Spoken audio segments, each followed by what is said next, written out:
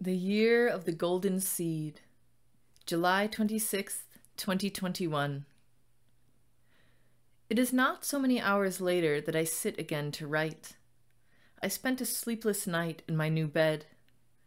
Between the full moon and the fact that the sun sets for only a short while at this time of year, my attic bedroom was infused with light throughout the small hours. Nevertheless, I awoke content.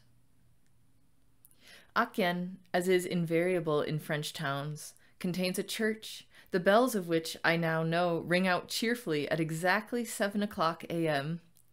These church bells peal over the town with a bright, round resonance, singing out unexpectedly at times throughout the day. Walking through their resonance feels like a sound bath, and, perhaps today, on the first day of the new year, a summoning. Across from my window, the cafe remains closed in mute indifference to my desire for a mug of coffee. Given the fact that my kitchen is empty of anything but a sink, a sawhorse table, and a small bag of food I brought from the Abbey, even with my resourcefulness, I have no means of making a hot cup of anything right now. I am currently drinking water and breaking my fast on cold, leftover stew I made earlier in the week. It feels like a feast. So I sit and eat and I listen to the bells. Today, they seem to herald, is the dawn of a new year, the year of the yellow seed. But when I see the seed in the eye of my mind, it is not yellow, but gold. The year of the golden seed, I think. This, I understand, is a year of planting and patience. As I place in the soil of my life my deepest heart's desires, I believe that they will spring forward eventually as something bright and wonderful and unexpected. This, I understand, is not the year of harvest, but of intention, where I drop into the quivering, fecund quantum field the seeds of my own personal legacy. Following on the breath of the blue storms of the past year, I understand that the wishes I sow in this coming year will take root in the deepest soil of my being, watered by my longing and love and hope. What will I plant, I wonder, in this bright and golden year of possibility? Later. I sat today in meditation, a New Year's meditation.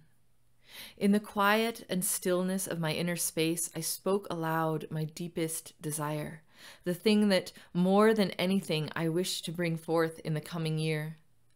As I lay on the cold tiles of this clinical apartment, yet another unfamiliar place in a seemingly endless succession of unfamiliar places where I have lived, I heard my deepest desire rise up from the depths of me. Shaking, I heard my own voice whisper, "Home. Bring me home." I didn't recognize that voice, though it came from my own body. I felt as though it emerged from some unacknowledged place, somewhere very deep and far away.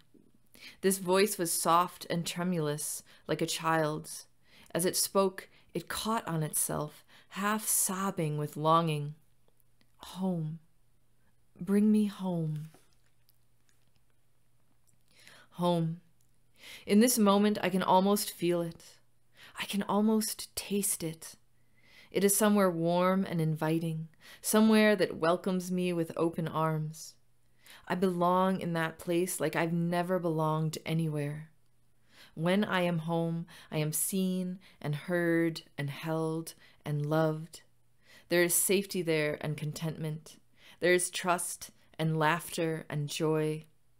I will not have to hammer at the door to be let in, nor doggedly convince anyone to open it. I will not have to prove anything to be welcomed, nor be judged, weighed, and considered worthy. There I am simply seen and loved for all that I am. That is home. That is what I am asking for. As I say it, it feels so impossible, so far away.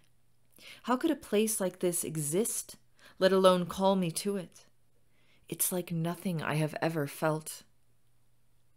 And yet, this is the year of the golden seed, a year of fertile soil and reverent planting.